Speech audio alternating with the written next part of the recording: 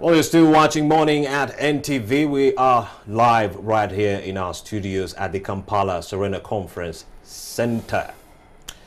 Thank you, Stephen Bide, for that wonderful traffic update. Right about now, we are heading into our next banter. The Rwenzori Fraternity Association will be meeting this weekend at Chambogo to fraternize and get together to promote diversity and promote unity in brotherhood. All this comes against the background of negative publicity owing to the political conflicts that rocked the Rwenzori area from 2014 to 2017. I'm talking about the Kasese massacre that happened around December that left over 100 people dead. I remember it was shortly after the murder of Haji Suleiman, Mama Fina's husband. I think you know Mama Fina. The man was gunned down on Saturday, linked to ADF. Now, the following Sunday, the army surrounds the Rwenzori kingdom and bombards the kingdom, leaving over 100 people dead. Now, what the Rwenzori Fraternity Association is trying to do is get people from this area who have been traumatized by this political conflict to get to fraternize at this event tomorrow on Saturday at Chambogo University to unite and get to know each other, maybe help a few people here and there cope with the trauma that they are dealing with. And right now I'm joined by the Rwenzori Fraternity Association Publicity Secretary, Capson Saosi. He joins me right now in studio to dissect some of these issues. Many thanks for joining me. You're welcome. Good morning. Now, first question, why now? Why is this fraternity choosing to meet now?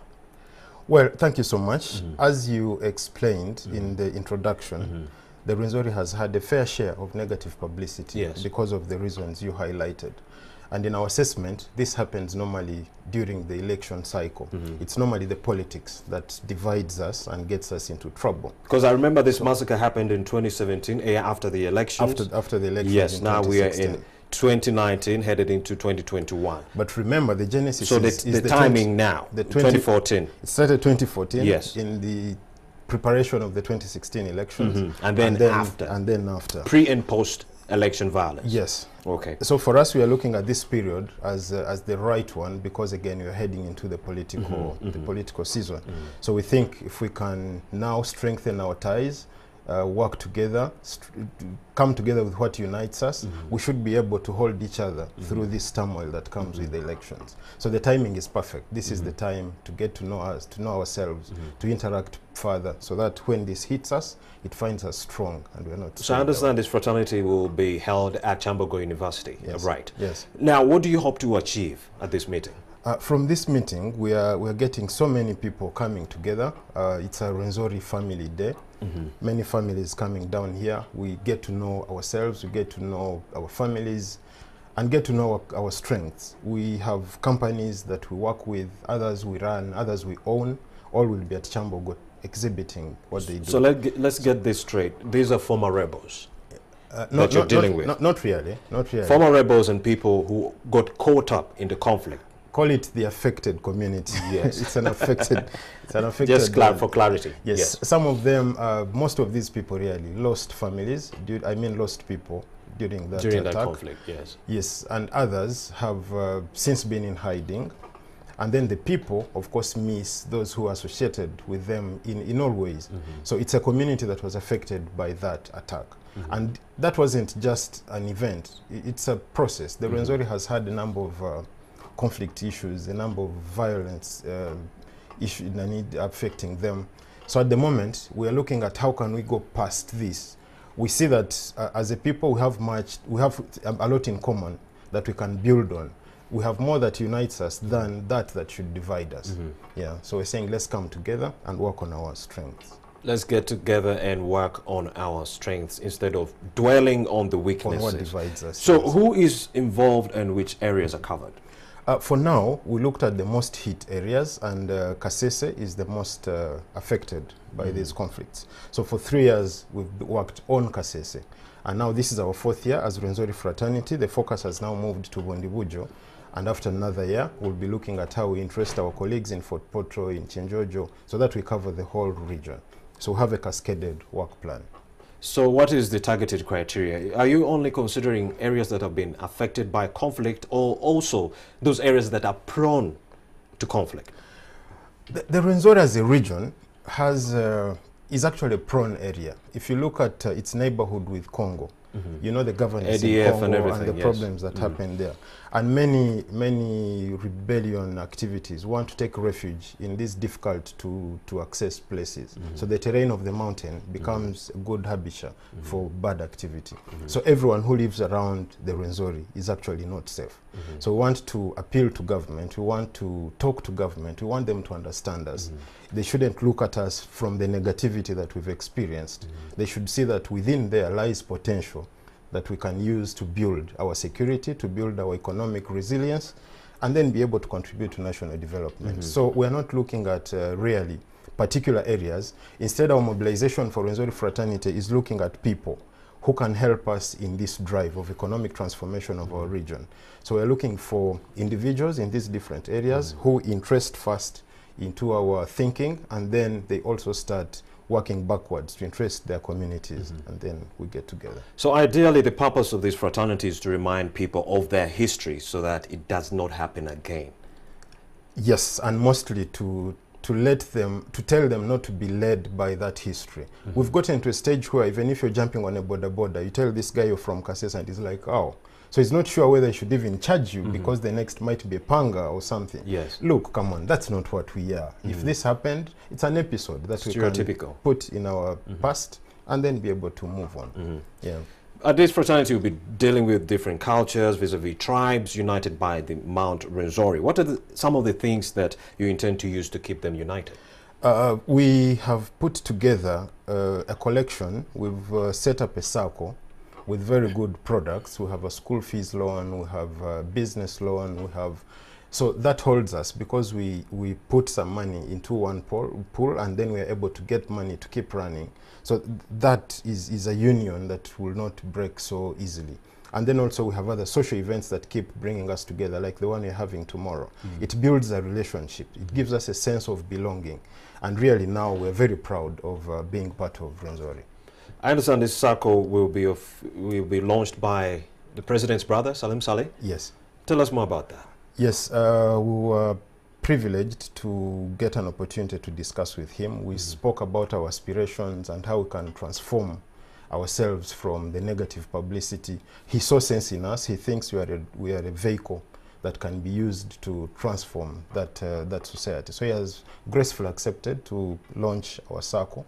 And we're talking about other projects that he can invest in to try and help to change the mindset in our place. So how exactly will this circle help the people that will be involved in it? Right. Do they remit some kind of money on a weekly, monthly basis? Or is it free of charge? Well, the members put... They just give out money? The members put money in the circle monthly. It's a rotational basis. But the bigger community will benefit from taking money from the circle. The circle is going to have products that help agriculture, and you know, we're trying to get members to get money from the circle, be able to produce, and after they've sold their produce, put back the money in the circle. So we're creating a more permanent relationship, not based on money, but on general livelihood. Okay, let's go back to this conflict in the Rwenzori region. You said it started in 2014 to 2017. Yes. It's been a recurrent issue. Now, how best, what tools are you putting in place to ensure that history does not repeat itself? If it happened in 2014, happened in 2015 with hacking of the police officers, and then government retaliating in 2017 with the bombardment of the kingdom. So what new avenues are you employing to ensure that this time round, nothing of this sort happens again? Well, studying the cause of these attacks has been the most difficult paper for anyone to write. Yes. But in our quick assessment, we think it's a livelihoods issue. The Rwenzori people think they contributed a lot to the coming into power of government, but they seem not to have reaped enough. So they feel neglected. They think they are playing from outside the pitch. So we are saying, well, that's for government to handle. But us as a people who come from the Rwenzori, what contributions can we make? That's why we are thinking of how do we help ourselves so that we are not always crying to someone to help us. Indeed. So if we can empower ourselves economically, like we are doing through the circle, through the several projects we are thinking about, then we should be able to pin our hope on ourselves, not on someone else to help us. We don't owe our living into the Rwenzori onto someone else. We were born there. This is our place. We should be happy to be there.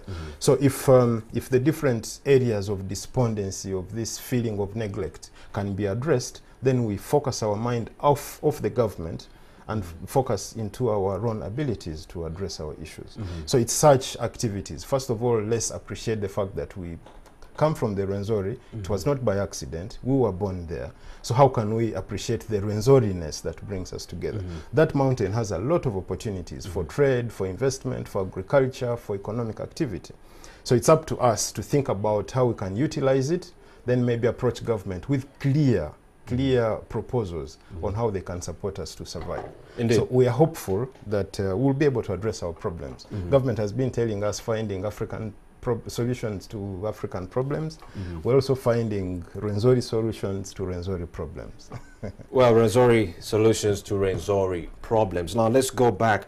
This conflict dates back a very long time. Now, what is the future for the Rwenzori Fraternity Association in this regard? We hope that Rwenzori Fraternity Association will be this biggest vehicle that drives the Rwenzori. We hope that everyone will appreciate our message of non-violence and then appreciate the different products that we put out there for our socio-economic empowerment. And then with that, really, no one should be thinking about creating confusion down there. We want to reach a time where the politicians come to us to ask us what the program is, other than us always looking at politicians and thinking they should be the ones to solve our problems. So really, I would like to use this opportunity to really call upon all the Rwenzori people. Whoever is watching this program, I invite you, please come to Chambogo West End grounds tomorrow. We've set up everything. Restaurants will be running, bars will be running, shops will be running. We have lots of activities. There's a children's play area set up for kids to just come and have fun. They will be swimming, face painting, and jumping in bouncing castles. It's the best day. It's the best day. Everyone from Rwenzori should aspire to be at Chambogo tomorrow. Now, if we are to get solutions to cap this problem, we need to understand the genesis. How did we get here as we wrap up? Well, I don't know. I can't say how we got here. The history is so long. We can't use. How did we get here, and how can we alleviate this problem in a nutshell as we wrap up? We can't use this program. Your final comments. Please, I would like to thank you for this opportunity, but also to again call on people of the Rwenzori to come to Chambogo tomorrow. Thank you very much. Okay, people of Rwenzori, you've had Mr. Capsun Souse's call. Head over to Chambogo tomorrow for an evening, not just an evening. It's going to be from morning to the wee hours, trans night, Sunday morning.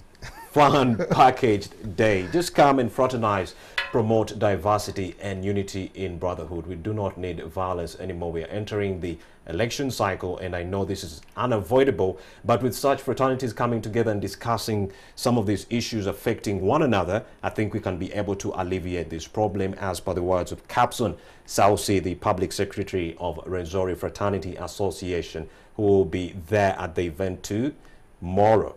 You're still watching Morning at NTV with me, Romeo Busiku. Let's now take a very short break.